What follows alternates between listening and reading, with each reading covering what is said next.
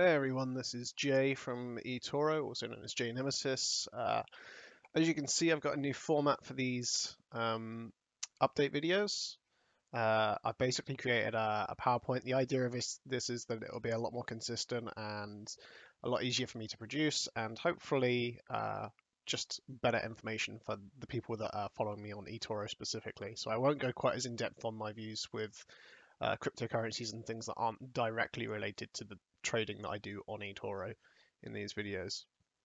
So without further ado, I guess let's get started. So this is the overview of what we're looking at this week. There's quite a bit of news that's happened. Tesla's new semi-truck was finally revealed after some delays. Some news about Square, Ripple, and of course the Segwit 2x fork that actually did take place this week. So, for the crypto news, the Segwit 2x fork took place and was a disaster. So you won't have noticed this if you were on eToro, but there are a group of people that actually wanted to go through with it, even though it had been called off. So they did, and there were bugs which actually caused the network to fail. So had our funds been on the Segwit 2x network, then I don't think it would be looking too healthy right now. Although hopefully it would have been fixed pretty quickly. But something worth knowing, and kind of validates the concerns that I raised about SegWit 2x and its faulty code that the core team had been pointing out for quite some time. Some other interesting news: Trading 212, which is a CFD trading website similar to eToro, based in the UK, has actually had loads of drama surrounding Bitcoin Cash.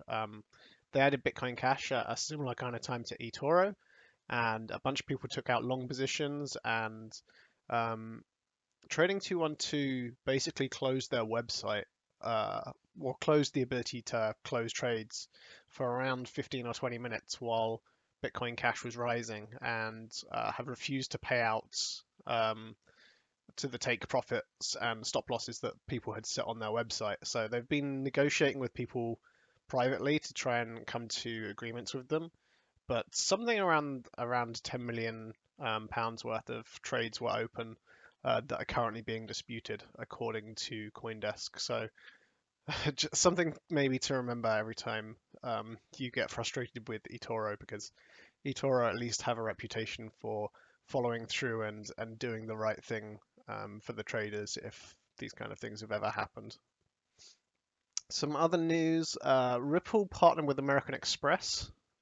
We don't know the extent of the partnership quite yet, but basically it's being used as an underlying uh, network for transactions between the US and the UK. So some pretty good news there for Ripple, and as a result, they rallied up to around 27 cents before dropping back down to 23 cents, which is roughly where it is now. The final piece of news is that Bitcoin broke 8K. So it was on Sunday that it did it. It had almost broken it previously as well, a couple of days earlier, but it's finally broken 8K. It'll be interesting to see how it performs this week. Basically, if it can stay above there, then I think the bull trend that I've previously mentioned upcoming for Bitcoin will probably begin pretty soon. So um, I would probably buckle in for a few positions and get ready for a long ride up to around 10K, with possibly a dip though. I think there could be a dip in the nearer term. Stock news. So as I mentioned earlier, Tesla finally revealed the semi truck that they have been working on. It has a 500-mile range, which is at the top end of what I was hoping for, so I'm pretty happy with that. They've already got quite a few pre-orders for it from various different companies. Some, they're mainly pilots and tests, effectively, but it includes companies such as Walmart, which is great news for Tesla. The surprising thing about their announcement is that they also decided to show off the new Roadster, which has got a 620-mile range and a 0 to 60 speed time thing of 1.9 seconds, which is absolutely mental. So I'm expecting that car will also do pretty well, and I think they're taking pre-orders on that already. So the truck isn't available until 2019, and the new Roadster will not be around until 2020. So pretty interesting. It looks like the event went down well. Tesla share prices rose for a bit, but it seems to be seems to be heading back down on Monday as I'm recording this video. So we'll see where that settles, but I think it should settle somewhere between the two levels of 300 and 325. Square. So I actually bought a couple of positions in Square and I've done a few trades in it, and I'm looking to acquire more. Square added Bitcoin support, which is again pretty interesting move. I think that actually Bitcoin is becoming less popular as a means of payment. So it's kind of interesting that they decided to do it now. But at the same time, I think it's unpopular because it's quite difficult to use, and Square making it easy for vendors will certainly help in the adoption of Bitcoin being used as a form of payment. So it's good news, and the stock has been rallying very heavily since then. As we know, blockchain is a bit of a buzzword at the moment, so it's not too surprising that the share price has increased. Uh, EA news. So this is pretty crazy. On Reddit, this was the most upvoted topic on Reddit of all time, and basically it's down to the pay-to-win mechanisms that are built into the new Star Wars game, and they're built into most EA games, and EA have been a kind of front runner in this kind of monetization for some time. But it seems like the public have finally kicked back against it, and they're pretty unhappy. And so now EA are in a position where they're having to go back into the game and kind of dampen down all of these different monetization methods that they have. This is something that I actually spoke about before, that loot crates and loot boxes are potentially pretty damaging for the gaming industry and unhealthy. There's a lot of